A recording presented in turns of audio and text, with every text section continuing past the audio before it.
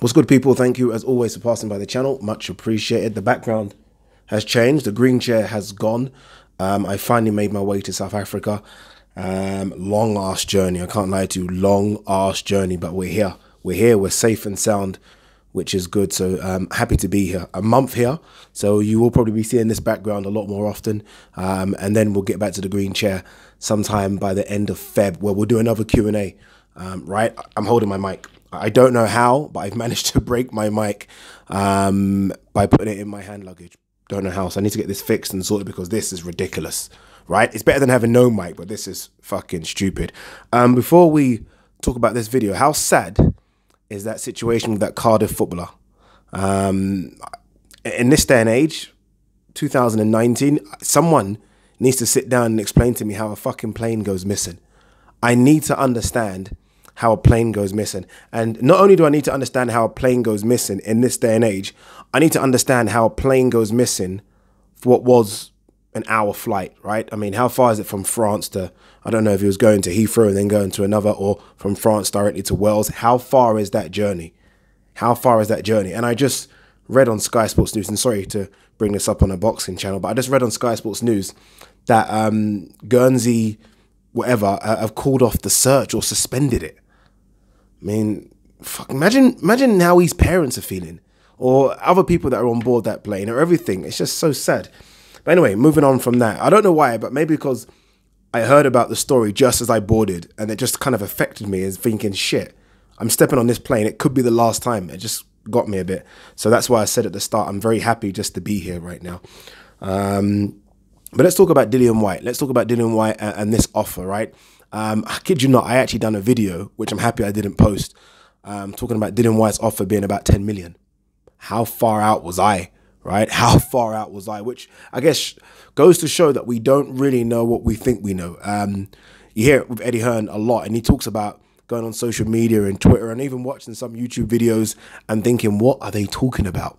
So sometimes it does make me feel like we semi-experts that think we know stuff don't actually know anything. But what we do know is that Eddie Hearn is kind of confirmed that he's made Dillian Whyte a £4 million offer. What we don't know is if it's a £4 million basic, in terms of this is just your basic, and judging by what the pay-per-view does, you could get a bit more, maybe another 500,000, maybe another million, or it's just 4 million. We don't know that, but we do know the offer is around 4 million. He has come out and said it's 4 million plus. So anything between 4 and 5. Let's just say 4.5 million for argument's sake. Straight off the bat, I have to be honest with you. Look, don't get me wrong, 4 million is great money, but I was shocked. I thought it was a bit more. I don't know why. 4 million is not chicken change by any stretch of the imagination, especially when you think of someone like Deontay Wilder, who fought Luis Ortiz defending his WBC belt, and he got paid, probably got a bit more under the table, but in terms of what we know he got paid, $2.1 million. And that's what, £1.5 million. So Dillian Whyte, not a champion, not unbeaten, fighting a guy that already knocked him out. 4 million, I guess, is good. I just thought it might be more. I guess it's because of the numbers we're hearing when we link Joshua with Wilder or Fury. Everything seems to be a lot bigger. 20, 30, we've heard 50 million.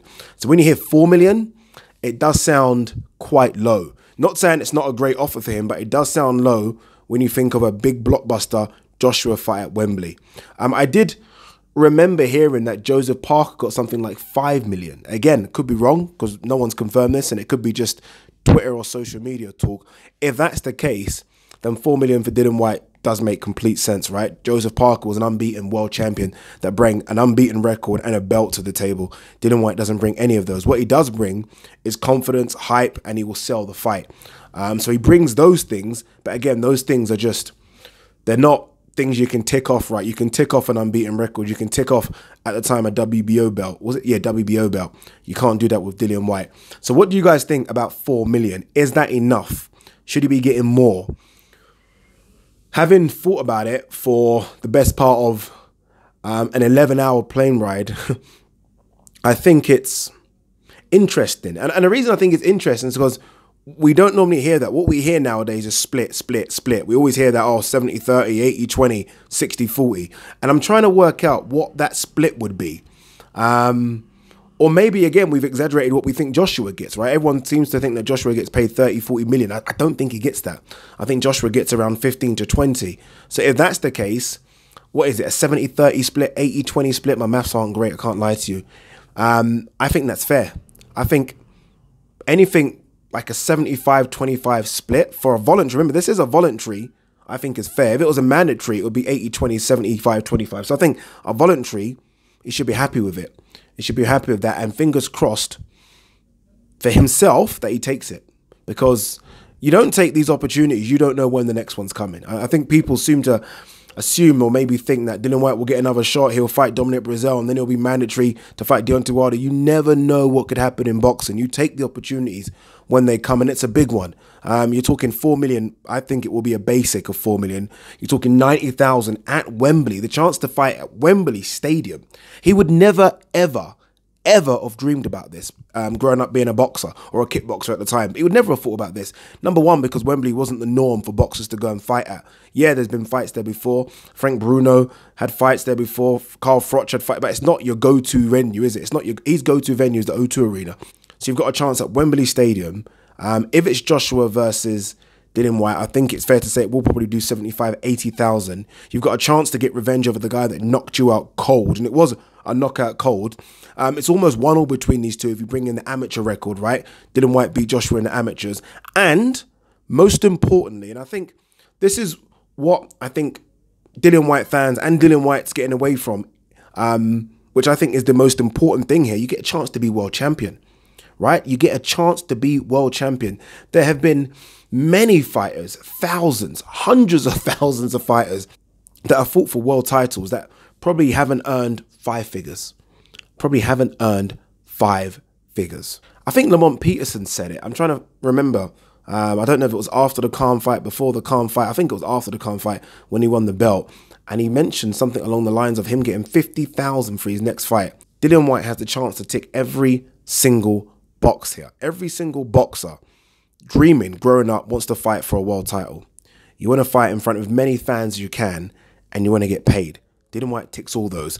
The cherry on top is that it's Anthony Joshua, not because Joshua generates mega pay-per-view, so you could get a bit more cream on top, but Joshua because that's the guy you really want to fight. If you put all 3 guys, and he has his top 3, Fury, Wilder, and Joshua in front of him, Joshua is the one he wants, right? Even if Joshua had 1 belt and switched it the other way around and Deontay Wilder had 3 or 4, he still wants Joshua. He gets the chance to get Joshua. He would be a fool to let this slide and to then go on and fight Dominic Breazeale for another final eliminator. He needs to take this opportunity and make this fight happen.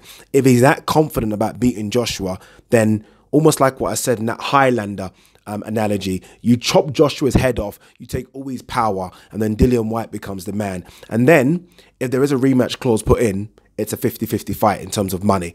And then you make your big bucks. And even if it's not Joshua, you make your big bucks fighting anywhere else because you then become the star.